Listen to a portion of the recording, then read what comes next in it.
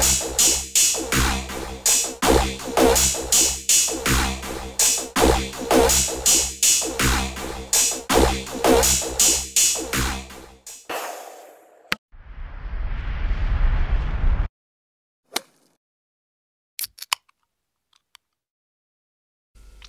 guys, so in the previous video what we did was we mentioned how we calculate the width and the length on the plan. Okay, so on the module that you'll be doing, how do you calculate this? We said we use simple ratios. Okay, so this is the width 30 centimeters, the length is 50 centimeters, and just a quick note, the length should be the longer side. If you have a rectangular shape, the length should be the longer side. Okay, so the length would be actually the 50 centimeters here. Okay, so here is how you demonstrate. So you're supposed to measure 30 centimeters going there and also 50 centimeters going down. So this is the length and then this is the width. Notice that this is 1.25 centimeters here, but then you want this part 1.25 to fit all over this 30 centimeters here. So you'd actually have 30 centimeters divided by 1.25 centimeters to calculate the number of tiles that you'd need for going across in the width part as shown. Okay, so I have my calculator here. 30 divided by 1.25, so you'd get 24, and notice that we have 6 blocks here. So 1, 2, 3, 4, 5, 6 blocks, and so each block is 4 tiles going across. Okay, so 4 tiles are there at the top, so that's why at the end you actually get 24 all in all. And then for this part here, we say that this one would be measuring 5 centimeters. If you're using the correct scale, again, this one would be longer, and you'd get 5 centimeters up to 50, so you'd actually need 10 of these. So going down, it's just 2 per block going down, so you'd actually get 10. You'd actually get 5 blocks here, which would be 10 tiles going down. Okay, so that's how it would work out. So for example, we'd say 50 centimeters and divide by this, and then you get 10. Okay, so that's why we have 1, 2, 3, 4, 5, 6, 7, 8, 9, 10. Okay, so I'm not sure, but you could use a plain paper for this part.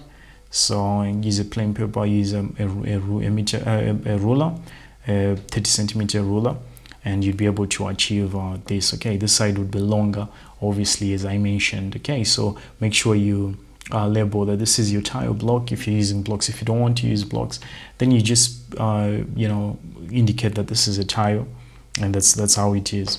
So here the area factor is 1 centimeter is to 0.01 square meters. So how do we get the area factor? That's another area factor.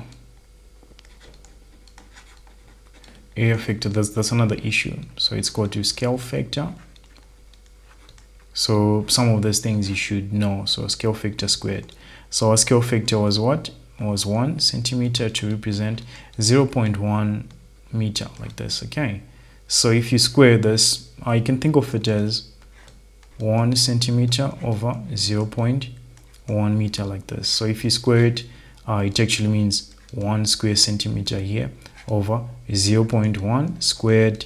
This one should be squared. Okay, so divide by meter squared, so you'd actually get 1 centimeter over 0.01 here. So sorry, so you'd actually get this, and it would read as 1 square centimeter is to 0.01 square meters, like this. Okay, so this is how you arrive at this. Okay, so if you want to demonstrate how you find the area factor, then you include this one. The total area of the module, it's equal to 50 centimeters by this, so you'd get 1,500 square centimeters here. So 1 square centimeter is to this. This one is to more, obviously. If it's more, pick a number at the top and then you multiply, then you get 50 square meters, which is exactly what you'd get from 3 meters. Sorry, 3 meters by 5 meters here. So you'd actually get 15 square meters. Okay, so this is why this is correct, and you've demonstrated using the scale on the paper, you have demonstrated how you can actually get the actual area. So this is good. And you can also do for the other room. Okay, so the other one was another room. I think it was the bedroom. This one would be the sitting room. So the sitting room would be bigger, and you'd be having again the same thing that we did. So here it even shows you how you get the area factor here. It's still the same area factor that we used previously. It's better for you to stick to one scale factor. Okay, so it'd be good like that. Okay, so we use simple proportion again to get 80 centimeters here and also 50 centimeters here. So that's good. After you're done with this part, then you can actually go ahead and then show how you do it on a piece of paper. So this one now, it requires you to get 80 centimeters. I'm not sure, maybe it might fit on an A4, so you have to check that. If it doesn't fit, then you can use a more generous scale here.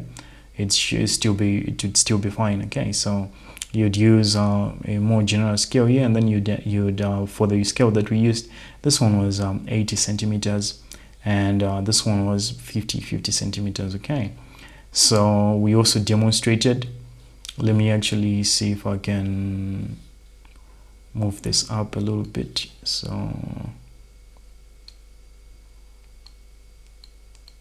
So let me see if I can move this up a little bit. Okay, so yeah, so this is good. And now you can see here the calculation. So the calculation is similar to what we did previously.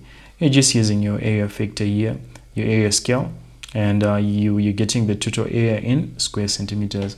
You're demonstrating how you'd get the actual area of the floor using a simple proportion. Then you'd get this. Okay, so this is good. And the final part would be to show the summary of your results. Okay, what is it exactly that you're doing, and how you what the results that you got. Okay, so the summary of the results, the floor measurements are this. So 3 by 5, 5 by 8.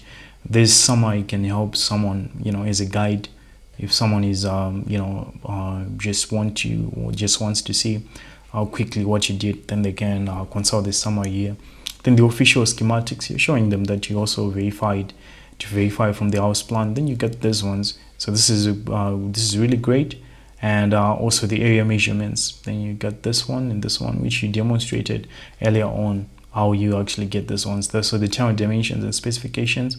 So this one was 0.5 by this. Okay, so this one was for the block. Okay, so you'd be having 8 tiles per block.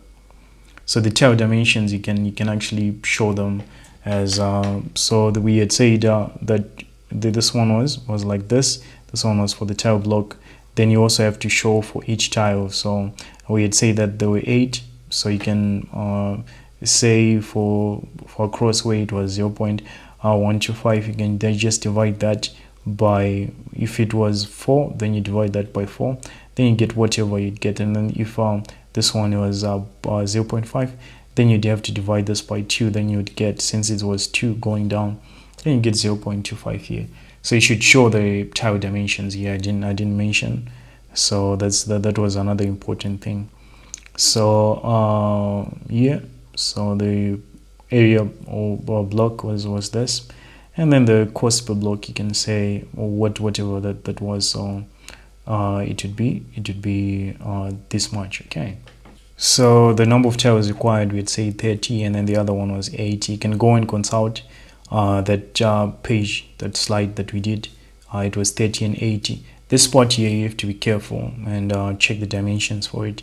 We might need to do some adjustments here because it wasn't coming out this way. So it might have been a typo on our part. Okay, but essentially you're supposed to demonstrate the specifications.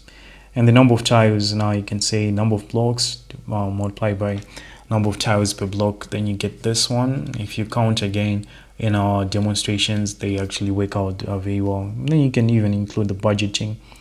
This part, obviously, it's not required, but then if you want, you can include it just to show that you're really serious with this project. Okay, so that's just about it. And let's see.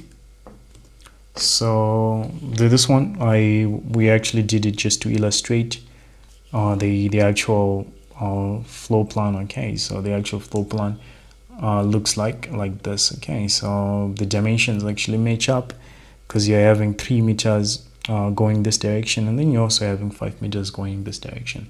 Again, depending on your scale, this one should be longer, so you should be faithful to the scale. We're just doing this for illustration purposes.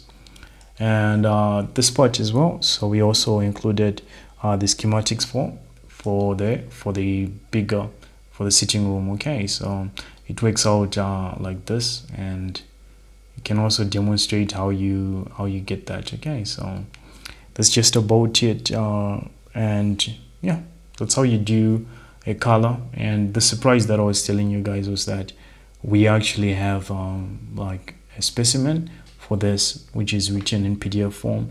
We advise you not to copy everything that's there. Just learn, just take it, download it, and then learn in at your own pace, and then see get some motivation and also get some tips from there, and also internalize it for any other color that you may have to do in the future. Okay, so this was really productive, and we really liked this short video. If you want to see more color videos, more videos on continuous assessment learning activity, then I advise you to comment in the comment section, and then we'll be able to pick up on that and answer your requests.